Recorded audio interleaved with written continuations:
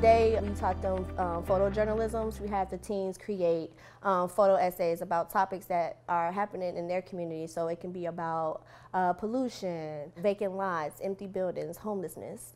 These teens picked these topics, and they also went out and took photos that represent these topics in their neighborhood. The main goal of them creating these photojournalism was to tell their story using social media and being able to get their voices heard by adding other important figures that they wanted to reach out to who they feel like would make a difference. If people had a voice, I feel like the world would be a more better place than what it is right now, because kids matter too. We're part of the world just like adults are. Photojournalists create pictures that contribute to the news media and help communities connect with one another. With using as few images as possible, they are able to highlight the most important issues of a news story.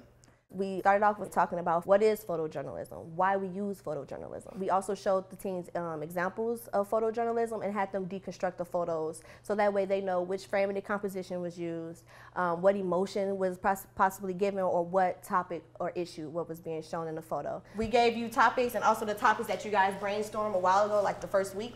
You guys are going to pick these topics and you're going to create pictures that have the meaning of it.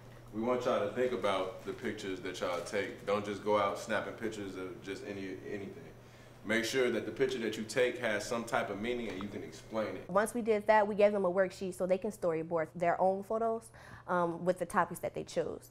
And once they did that, we allowed the teens to go outside and take photos that represents their topic. So if they did a topic about pollution, they were able to take photos of trash, or if they did a topic about homelessness or vacant lots, they were able to take pictures of abandoned buildings.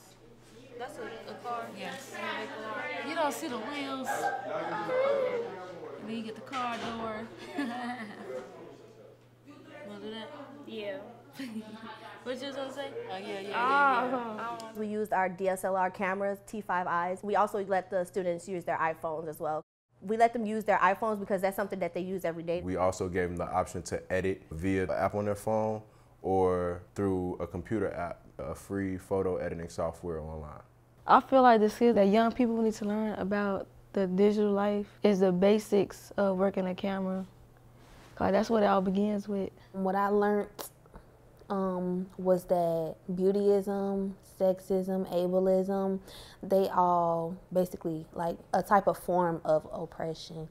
Photojournalism is important to teach because there are issues in society that the youth they feel like they don't have a voice or a way to express. For example, the election is coming up, they can't vote.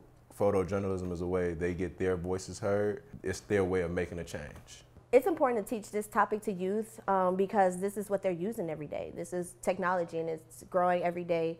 It's becoming more evolved every day. People are making movies off cell phones. They don't need a DSLR camera to create their pieces or to get their voices heard. They can just simply pull out their cell phone and get their voices out into the community. In my opinion, it's important for the younger generations to get more involved in things like politics and voting, just because at some point our parents and our grandparents aren't going to be around anymore, and it's going to really be up to us to help decide like what the world's going to look like, how our government's going to be run, what policies are put in place. The third part of this project, you guys are going to post your photo essays on Twitter. Once you post your photo essay on Twitter, you're going to use hashtags like Teen Voices, FSM, Our Community Matters, Youth Media, photo essay. And then you're going to also tag the mayor, Lori Lightfoot, because these are issues that, you know, you want your voices heard to the mayor and you want some changes happen. Cool? Cool. All right. If it's anybody else that you want to add, not your friends or nobody, but somebody influential in the community that you want to see this, please make the suggestion. We'll tell you if it's okay to add it. We're thinking the next steps could be the students are taking their photo essays and actually creating a PSA or a documentary about their topics. Taking the photography aspect and putting it into videography aspect. We should be more confident in what we believe in and be able to share our emotions and feelings. I feel like, you know, people try to make you conform. You shouldn't conform. You should stick to what you want.